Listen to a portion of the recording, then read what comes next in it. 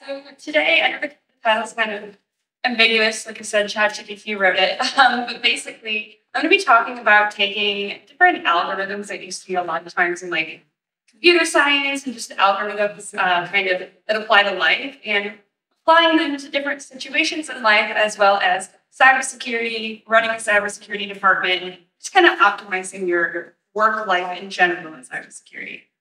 Um, and so the way this talk kind of came to be, I was listening to this like dumb, trashy podcast about dating and relationships. Actually, I was driving up to KC one day, and it's just like girls gossiping or whatever. And then they had a guest speaker on the podcast who was a behavioral scientist.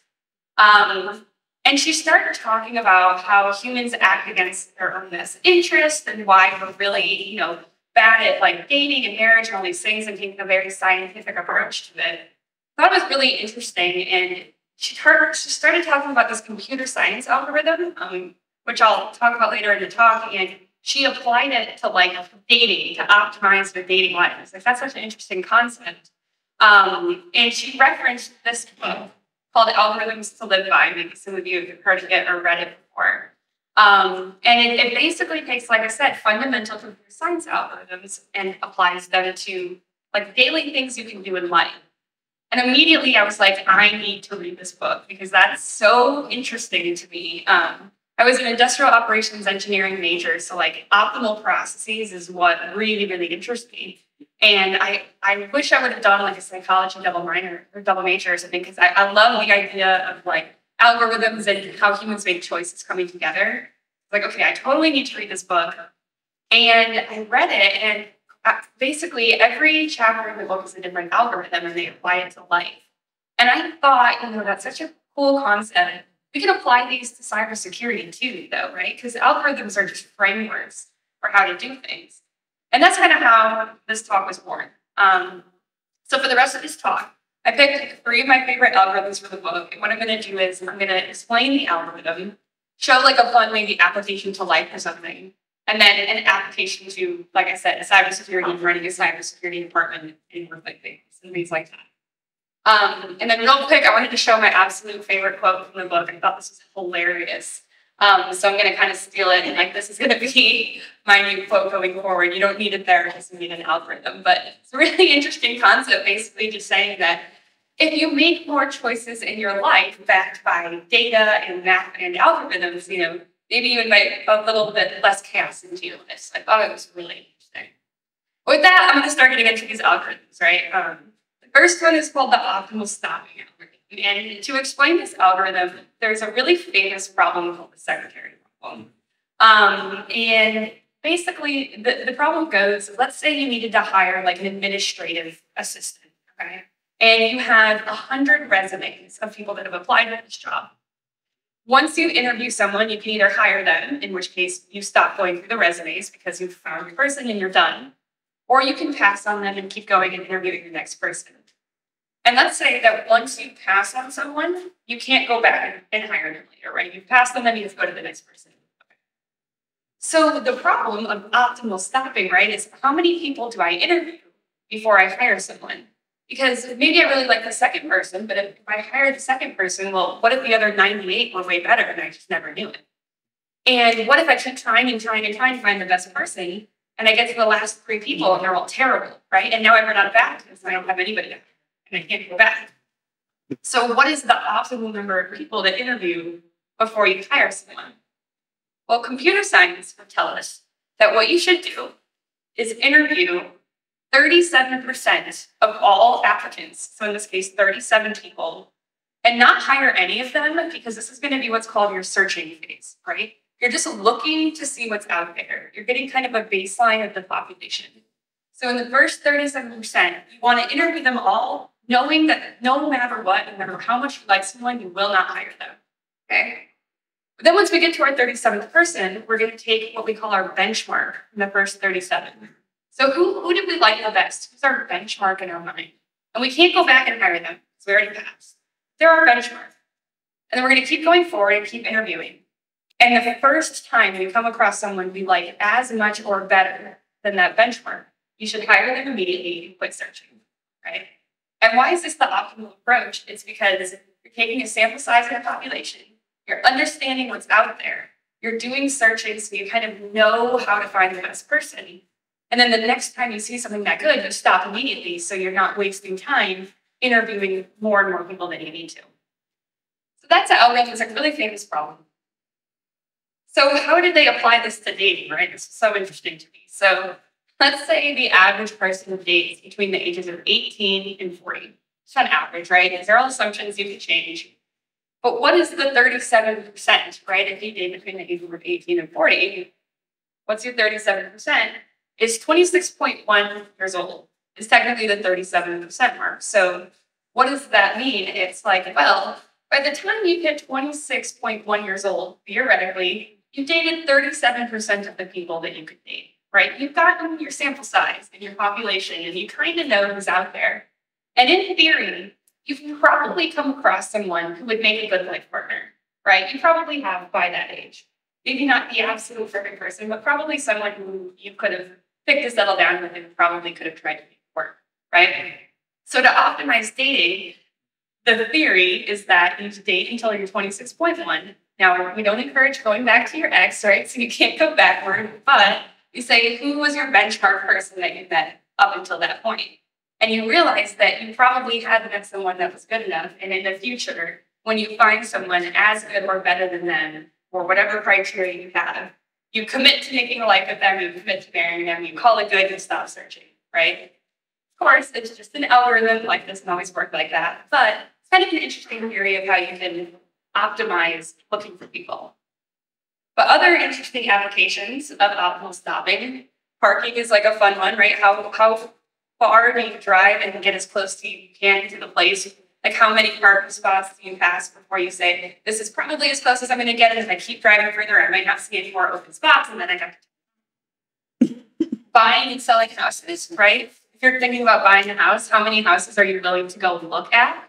And then you have to make a decision, a lot of the times on the spot in the market of, am I going to put an offer on? You might have to make a day of decision. So what you want to do is look at 37% of all the houses you're willing to look at. So maybe you're not willing to look at more than 20 houses. First 37%, don't put an offer on any of them, right? Getting your skills and trying to understand what's out there. So let's actually apply this to cybersecurity. Hiring, I think, obviously is an interesting application of it. We kind of went over that in the secretary problem. But understanding that not every candidate is going to be the absolute perfect candidate. So understand what's out there, get your sample size, hire based off that. But I think more importantly, what I see all the time is like evaluating products in the cybersecurity market. So there are so many different products for IAM, EM, all of these different things. And you can spend all day, every day, just talking to every startup, every new product, every vendor out there, right? Talking to other people and figuring out how they're implementing a tool or doing it differently than you. And a lot of the time, what I see it leads to is people jumping ship to a newer, better product because they think it's better without realizing how expensive and how much time it takes to ditch a tool that you've been using for a long time to try something better. And sometimes it is better to do that, right? But how do you know when those optimal solutions are? It's like, make sure you're always understanding about 37% of the market, right? If you're looking for a new IAM tool, you're not going to be able to look at every single startup that's come out there. Get your sample size, look at your 37%, and make an educated decision based on that. So algorithm number 2 is about scheduling, right? And so the first thing we'll talk about when it comes to scheduling is this concept of preemption. So preemption isn't free, meaning if you're doing something and something else is going to preempt it, there's a price you have to pay every time you're switching tasks, okay? And in computer science, that's known as a context switch. So every time you're switching tasks from going from email to a meeting or from a meeting to writing up documentation for something, your context is switching in your brain, and you're paying a price for that. Okay? You're not working optimally when you're context switching.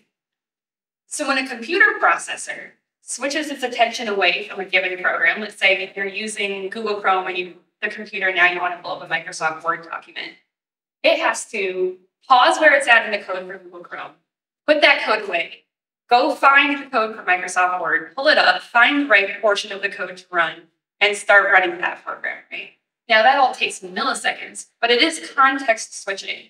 And it's losing time. It's time that the computer is doing work, but not real work, right? It's not doing actual things. The work that it's doing is just spent context switching. So this is one of the fundamental trade-offs of scheduling, is that the more you take on, the more you try to do, the more overhead and context switching there is. So the more time you actually waste. So then you get into this portion called thrashing. And basically, it's the concept that a CPU can actually only work on one program at a time. But it switches so fast that it looks like you can watch a movie, get an email notification, and surf the web all at once, right? But the more and more you try to get your computer to do, the more and more overhead there's going to be. And there's not, it doesn't level off over time. There's actually a concept of thrashing, where basically, once you give it one more thing to do and it hits a critical threshold, the system will die. It's like a really steep drop off. And the best example of this is like, imagine someone juggling, okay? They're only actually throwing one ball at a time, but it looks like they're throwing 3 balls at a time, but they're actually only throwing 1 ball at a time. And let's say you keep giving the juggler another ball, you add one more and one more, and they can juggle 5 and then 6 and 7. But you throw them that 8th ball and they don't know how to juggle 8 balls at a time, they don't just drop one ball, everything, right? They drop everything and comes crashing down. And it's actually the same for a computer. And it's the same for humans. We have basically a thrashing threshold where once we try to take on too much, all of our time is spent context switching. And so if you've ever had to stop what you're doing because you're doing so many things, you've got so much on your plate, that you stop what you're doing and you write a list of all the things that you need to do, you're thrashing, right? Because you're not actually working on anything productive. The work you're putting in is about context switching for the work you need to do. You're writing a list of everything that you need to do, but you're not actually doing any of those things. Which brings us to the trade-off of scheduling of responsiveness versus throughput. So the more programs that are running on a computer or in your mind, the smaller the slice of pie each program gets, right? So let's say you've got an hour to do something and you've got 5 things to do. If you had 6 things to do, each thing has a little bit less time to be done. When you add more and more and more stuff, everything has a smaller and smaller slice of the pie until that entire slice is just spent on preparing to do the next thing or finishing up the thing you previously did, context switching.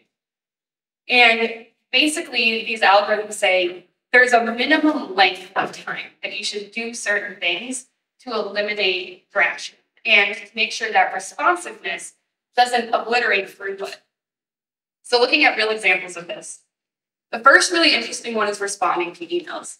Every time you navigate away from something that you're doing, writing a document or something to go respond to an email, you're context switching and you are losing a little bit of efficiency, right? So do you need to be really, really responsive and respond to every email within 5 minutes of it coming into the inbox? Because if not, let's say in your head you've got a 30-minute email SLA, that means you should not check your email more than once every 30 minutes because that gives you the minimum amount of time of context switching. And on top of that, let's say you just sign on for the first time at 8 a.m., first time of the day, and you've got 30 unread emails. What most people do, what I do, is I scan through all the emails and figure out which ones are the highest priority, and I start responding to those first, and then I kind of go down the list. When you do that, scanning through all of those emails is an example of memory thrashing because you're swapping every email in and out of your mind, which takes a lot of context. You're not actually responding to any of them. Then you have to go back to the ones you decided you need to respond to first. And what's the first thing you do? You reread the entire email that you just read and start to figure out your response. So you're actually wasting a lot of time doing that. And for computer scientists who know the speed at which algorithms run, this takes big of an n squared time, which means if your inbox is 3 times as full, it takes 9 times as long just to scan through the emails to decide which ones to respond to. So an optimal way of responding to emails actually is just starting with the very first one you receive and going down the list. Read everything once, you respond, and you kind of eliminate some of that memory thrashing. Another example of this is called interrupt coalescing. Basically, all the interruptions you're going to get throughout your day, if you can coalesce them into one time and then have longer blocks of times where you're not interrupted, you'll pay less context switching prices. So great examples of this. If you're in management hosting office hours, right? Where you have an hour that anyone can pop on a call or a bridge that you've got somewhere and ask your questions. That way you're not constantly getting pinged all day long, getting emails, getting random meeting requests or IMs. Because every time you navigate a way to respond to that IM real quick, you're context switching. Another great example, and people hate it, is like weekly or daily update meetings where you've got 5 developers on a call and they're all giving their quick update for the day or the week. It's getting a really bad rap, but it's actually an idea of interrupt coalescing where everyone just gets on a call and for that 30 minutes, give your update. You know, you're not doing random updates in the middle of the day or anything. And for that 30 minutes, you get the interruptions out of the way and you go work the rest of the day. So those are some ways you can kind of use scheduling theory to optimize, you know, what you're prioritizing and things like that throughout the day. And then the last algorithm I'll go over is called overfitting. So overfitting, I'll show this example here. We've got something that's like underfitted, a good fit, and overfit, right? Like statistical modeling.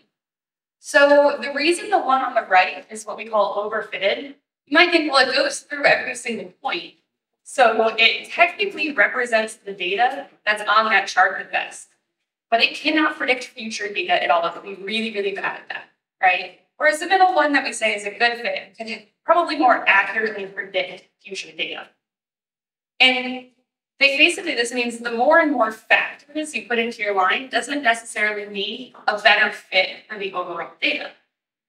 And the concept of this that applies to real life law, the more time that you give someone to do a task, or the more time you give yourself to do a task, the more complex they will make the solution. This is like a theory that's been looked at a lot in psychology, and it's really true. Where like, if there's a task that should take maybe around a day, and you have 2 days to get it done, and you give someone 2 days to do it, they inherently, and they won't even know that they do it, will make the solution more complex than it needs to be than if they had less time to get it done. And that kind of introduces this concept of Occam's razor, which you guys might have heard of before. But it basically means that given 2 alternative approaches to something or 2 answers to a potential question, the more simple approach is typically the best one. So it's like the old saying, when you hear hoofbeats, you should make horse, not semen, right? That's a really popular example. Or, you know, if you hear something knocking against a house, you should think it's wind from a tree and not a burglar coming to murder you and steal all of your things, right? And this comes into the concept, which I think is really interesting, that if you cannot explain something simply, you probably don't understand it well, right? So anytime you think you understand something, think to yourself, can I explain this very simply to like a 10-year-old? If you can't, you actually probably don't understand it very well. And examples of overfitting that we can apply to cybersecurity and work. The number one, the obvious one, is over-engineering, right? There's so much complex over-engineering that happens in cybersecurity. Really, really complex systems. I see it a lot in like development environments because my background is in computer science, where you know they might set up really complex Docker containers because they think it's going to simplify deployment, but all of these things just go wrong. Over-engineering is really common in our industry, and it's something you really need to be aware of to make sure you don't do in the future. Stopping when good enough, and that kind of goes back to the optimal stopping algorithm, right? But realizing that you might not need a whole week to do something, if you can get it done in 2 or 3 days and it's good enough, it might be time to move on. Because the next part of that is, don't let perfection be the enemy of good, right? It's a really common saying, I know everyone kind of says it, but it's a really good thing just to remember. Because there's a lot of times I've seen this, especially with like software architects or cybersecurity architects, where, you know, with cybersecurity, we're never going to be perfectly defended ever, no matter what we do. We could dump billions of dollars in our cybersecurity defense. And if someone really, really, really wanted to find a way into hack you, they probably couldn't, right? So don't let perfection be the enemy of good, and do what you can with what you have. And just to wrap up, I want to say, life is not an algorithm. I understand that. Life doesn't work like this. It's not optimal. I get that. You can't always just respond to emails in the order they arrive in your inbox, because there is such thing as certain emails may be more important. And if my CEO emails me, I respond immediately. I do not wait 30 minutes to minimize the context switching. I get it, and I understand. And if life was optimal, My life, if it did follow algorithms, my life would look incredibly different than it does, okay? So trust me, I do understand it. But the point of this talk was really just to be a good reminder to try new approaches to things sometimes. Think about the pros and cons for solutions and the way that you're going about something before you do it. Because humans, as people, do not act optimally. Like, we are our own worst enemy, and we're not optimal people, especially if we're making decisions without data. And a lot of time, we actually act against our own best interests inherently. And it's the reason that, you say you want to lose 10 pounds and then you have a burger and fries for dinner, right? It's acting against your own best interest because we're really bad at understanding deferred consequences or things that might happen in the future that we can't see right now. We're much more interested in like instant gratification or things we can actually see right in front of us, which does not lead to optimal decision making. So all of that was just to say, if we don't act optimally, try to use an algorithm or some data next time to understand the decisions that you're going to make, because it can actually help you really optimize and streamline a lot of things in both cybersecurity and your work life and apparently your dating life. So that's all I have. And my background is actually like data science and analytics and cyber risk quantification, so super different. But if you want to talk about any of those things, I just threw my information up here. But yeah, if there's any questions, I'll take them. Otherwise, that's all I got.